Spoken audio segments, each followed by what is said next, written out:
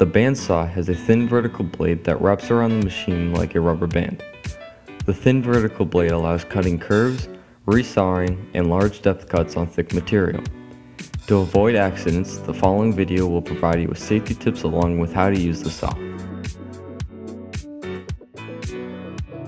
First, put on your safety glasses. Take off any loose items or clothing. And make sure that the area around you is clean and neat to avoid injury.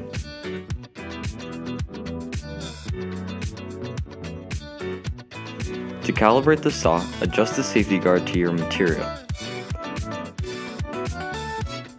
You want to have a pinky off with space, so you have enough room to cut and be safe.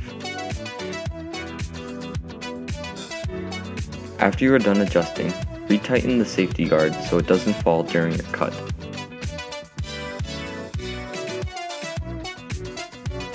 In order to turn on the saw, pull the red switch. Slowly push the material into the blade. If you mess up, it's okay, but never back out of a cut. Also, if anything starts to sound funny, or you start to lose control over the material, turn it off and walk away.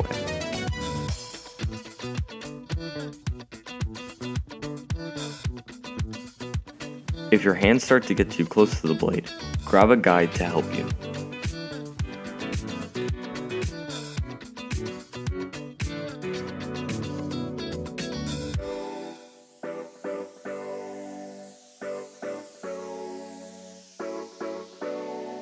When you are done, turn off the bandsaw.